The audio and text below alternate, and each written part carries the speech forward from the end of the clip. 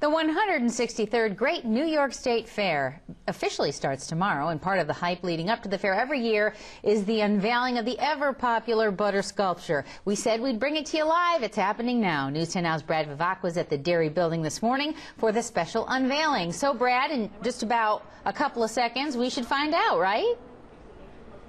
That's right. Not too much longer, Julie, till we find out. Some officials behind me, I'm trying to keep it down while they explain who is actually here before they unveil the 41st annual butter sculpture. And as we speak, they're just about ready to do that now as they make their way into this 12 by 12 glass refrigerator where this highly anticipated butter sculpture will be revolving. We've got members of the American Dairy Association along with, of course, state fair officials here to unveil the butter sculpture. And as you can see, they're beginning to get ready to pull the curtain so we get a first-hand look at this butter sculpture. And I guess we can tell you as soon as you get a good look at it, as you can see Dan O'Hara in the main shot. And there we go. The butter sculpture entitled Cow Power has officially been unveiled. And this year's sculpture really models the future use of green energy from products produced from a cow. And this actually depicts a cow operating a milk delivery truck. As you can see, it's now revolving. You see another cow on the back of the truck. And really what it demonstrates is how the products of cows will be able to produce enough energy to transport milk to homes and also to keep it cool as well. Now, we want to just tell you a little bit about some of the history behind this.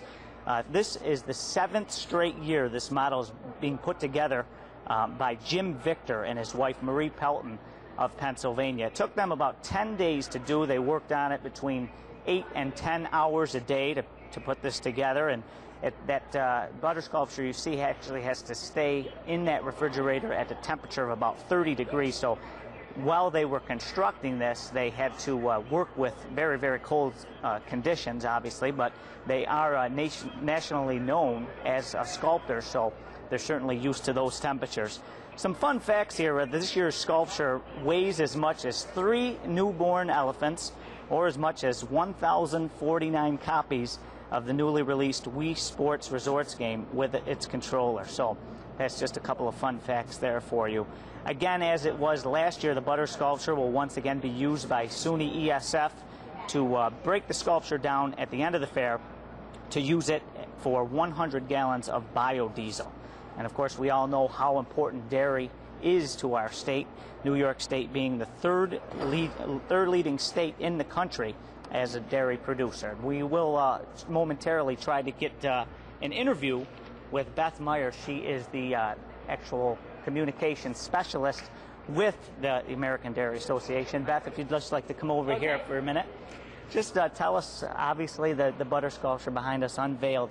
It's certainly exciting for the Dairy Association. Really exciting for the Dairy Association. You know, I was saying, kind of in a whimsical fashion, imagine a world where cows are not only producing nature's most nearly perfect food, but they're also producing the energy that it takes to bring it to market and keep it cold. We're not at that point yet, but we do have farms in New York State that are actually generating their own electricity, enough to power the farm and beyond, through a process called manure digesters. So talk about the ultimate in green energy, and that's really what we're celebrating here. So again, I kind of tried to explain to our viewers what this model depicts.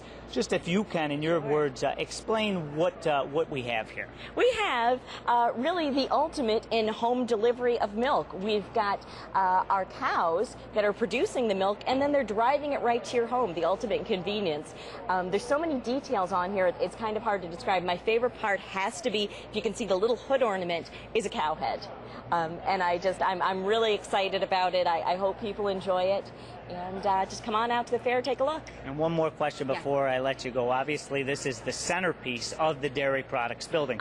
Very special year for the Products Building as it's 100 years old this fair.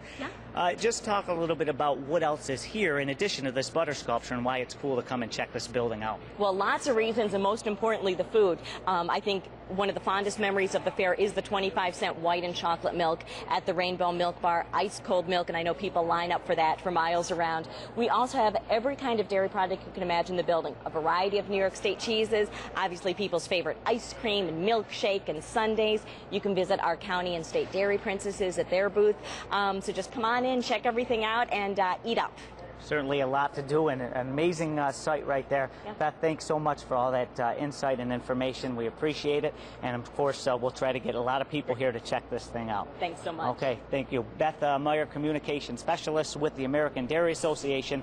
And again, Julie, very exciting, not only for the dairy products building, but the entire New York State Fair. Obviously, every year, the unveiling of this model is the unofficial start of the great New York State Fair. It is amazing how much work went into that 10 days, as you mentioned. And you know, the dairy building is always extremely busy when I go. And besides the butter sculpture, she mentioned something that is also a staple of the fair. There is something about that quarter milk. I don't know if it's the temperature or how fresh it is, but I mean, people line up for that. That's right. Yeah, you could take advantage of that. And a good day to do that if you're coming to the fair on Monday. Monday is the actual dairy day. And the Rainbow Milk Bar, it's just around the corner from us. You can get chocolate milk for just $0.25. So you want to take advantage of that if you're coming here. And really, as I mentioned a little bit earlier, the importance of dairy in New York State. Out of all the states in the country, New York is the third leading dairy producer in the entire country. So the dairy industry, very, very important to New York State and the entire country. And it is one thing to see the butter sculpture on TV, another thing completely to see it in person. So if you're heading to the State Fair, everyone check it out. It's great. Brad Vivacqua, thank you. Brad Vivacqua reporting for us from the New York State Fairgrounds.